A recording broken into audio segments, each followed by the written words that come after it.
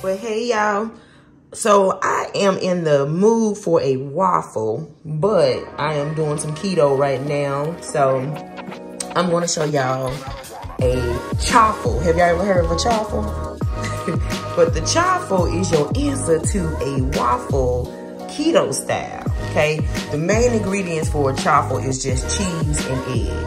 But I saw this recipe a little while ago that included almond flour, which is keto friendly, along with other ingredients like baking powder, whatever the case may be. I can't find my baking powder, but I've done this without baking powder before, and it was good. And then just to kind of make it, add a little bit more flavor to make it feel a little bit more like a waffle, I add a little monk fruit sweetener, which is keto friendly, as well as some cinnamon.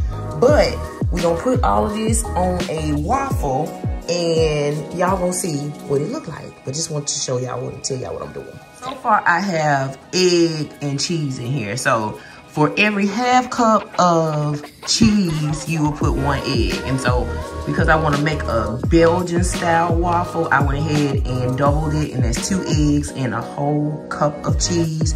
Now the almond, you can go ahead and mix this right now, and that will be what they would consider a chaffle.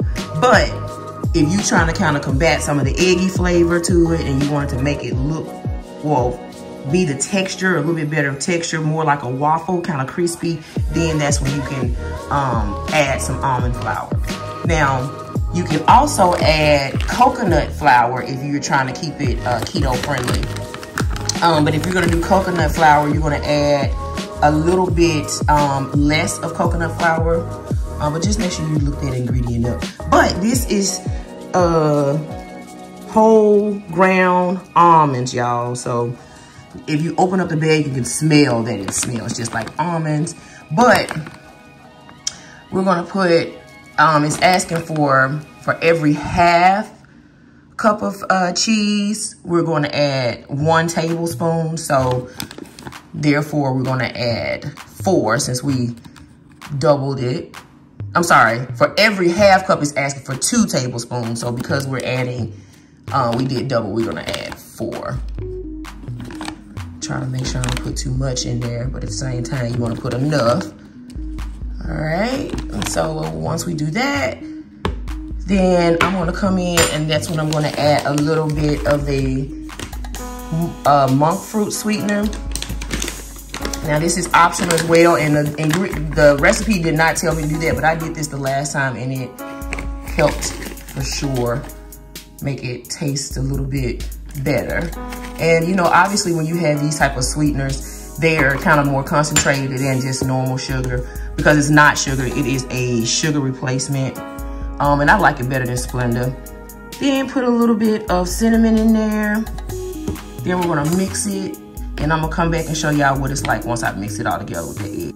Okay, so this is, now that it's mixed, I know it looks like this is not gonna end up being a waffle, but y'all just hold on, I'm gonna make sure that the waffle iron is good and hot, spray it down with a little Pam, and I'm gonna come back and show y'all. I also wanted to add that chaffles, people use or make chaffles for like sandwiches and things like that. So if you are just want to make you something that feels like bread or tastes like bread or whatever the case may be to put for a sandwich, then you really wouldn't need like the sweeteners and the cinnamon and things like that. You can add whatever you want to add to it.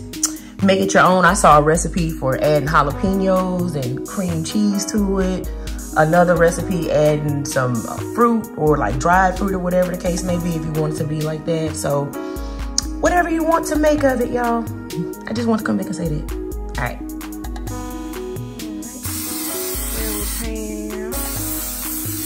Getting it ready. Now, I had somebody film this, but I'm gonna put this mixture onto that, y'all, and let y'all see. Okay, y'all, so we're going to work pretty quickly to try to get this in there. And y'all are gonna see, make sure I get all of that. All right, now, go ahead and close it up. And we're gonna turn that and flip it. Get it ready just like a normal waffle. And we gonna wait, and y'all, the last time it started kind of seeping on out, but that's fine. We wanted to kind of get a little bit bigger and you know, texture wise and everything, and it's all because of that almond flour. But once that's done cooking, and you want to make sure that it's nice and crispy too. So even when that light comes on, I'm gonna let it sit just a little bit longer, just to make sure. Oh, see, y'all can see a little bit of it coming out now. Just it's nothing but a little clean up. That's all. That is all. All right, let's see. Look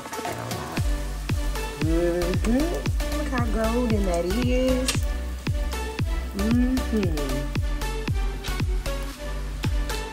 Alright, I got some turkey sausage over here on the side.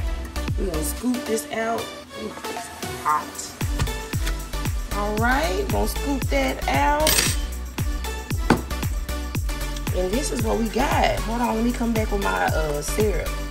Alright, so my waffle is done. And can y'all hear that? It's called texture, like a waffle, crispy like I like it.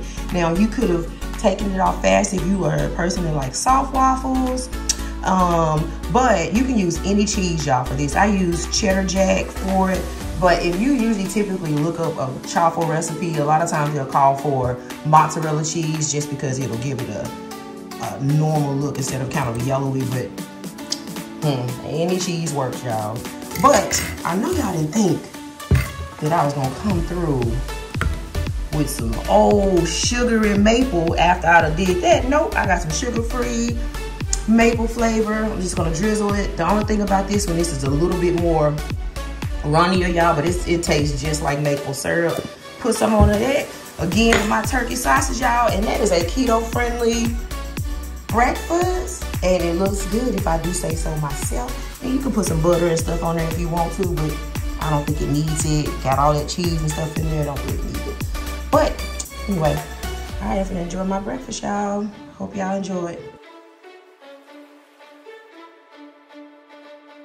And you just pick it up out just like a normal waffle. Uh-oh. Thanks for watching, y'all. Take care.